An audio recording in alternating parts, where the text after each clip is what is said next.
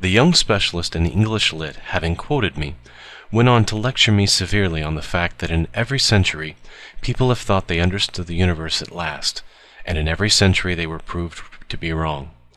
It follows that the one thing we can say about our modern knowledge is that it is wrong. My answer to him was, John, when people thought the earth was flat, they were wrong. When people thought the earth was spherical, they were wrong.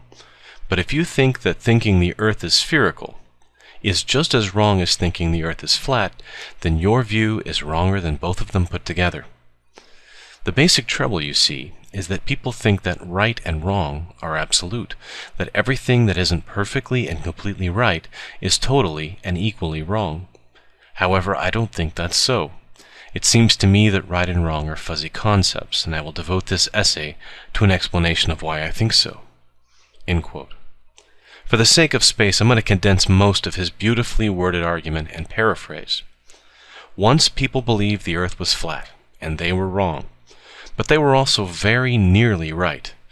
The curvature of a flat surface is 0, and the curvature of the Earth's surface is very nearly 0, to a certain level of approximation, the kind of measurements the ancients were capable of. After some rather brilliant observation by great scientists such as Aristotle, the basic idea of a spherical Earth was advanced, and measured a century later by the Greek philosopher Eratosthenes, by noting the difference in shadow lengths at different latitudes. We thought then that the Earth was a sphere, and that the actual curvature of the Earth must be 0.000126 per mile, a quantity very close to, but not quite equal to 0. This difference was important in our ability to make accurate maps and sail great distances without missing our destination. So, then we thought the Earth was a sphere, but that was also wrong. Based on observations of the other planets, Newton showed that rotating masses are very slightly flattened at the poles. Scientists measuring the Earth very precisely, using newer instruments, were able to determine the degree of oblateness, the measure of departure from a true sphere. If the Earth were a true sphere, it would have a curvature of 8 inches to the mile, but the actual curvature varied from 7.973 inches to 8.027 inches to the mile. The correction in going from spherical to oblate spheroidal is much smaller than going from flat to spherical. Therefore, although the notion of the Earth as a sphere is wrong, strictly speaking, it is not as wrong as the notion that the Earth is flat.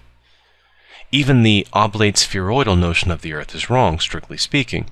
In 1958, when the satellite Vanguard 1 was put into orbit about the Earth, it was able to measure the local gravitational pull of the Earth, and therefore its shape, with unprecedented precision. It turned out that the equatorial bulge south of the equator was slightly bulgier than the bulge north of the equator. There seemed no other way of describing this than by saying the Earth was pear-shaped. And at once many people decided that the Earth was nothing like a sphere, but was shaped like a Bartlett pear dangling in space. Actually, the pear-like deviation from oblate spheroid perfect was a matter of yards rather than miles, and the adjustment of curvature was in the millionths of an inch per mile. In short, my English Lit friend, living in a mental world of absolute rights and wrongs, may be imagining that because all theories are wrong, the Earth may be thought spherical now, but cubical next century, and a hollow icosahedron the next, and a donut shape the one after. What actually happens is that once scientists get hold of a good concept, they gradually refine and extend it with greater and greater subtlety, as their instruments of measurement improve. Theories are not so much wrong as incomplete. This can be pointed out in many cases other than just the shape of the Earth. Even when a new theory seems to represent a revolution, it usually arises out of small refinements.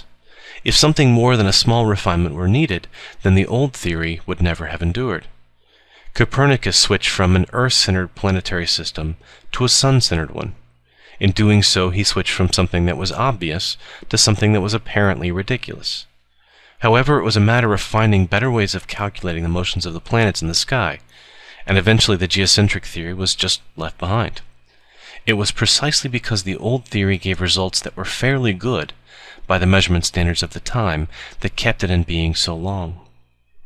Again, it is because the geological formations of the Earth change so slowly, and the living things upon it evolved so slowly that it seemed reasonable at first to suppose that there was no change, and that the earth and life always existed as they do today. If that were so, it would make no difference whether the earth and life were billions of years old or thousands. Thousands were easier to grasp.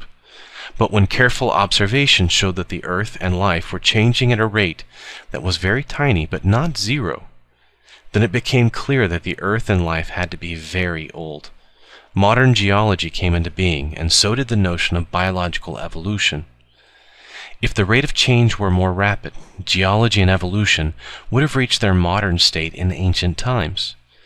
It is only because the difference between the rate of change in a static universe and the rate of change in an evolutionary one is that between zero and very nearly zero that the creationists can continue propagating their folly.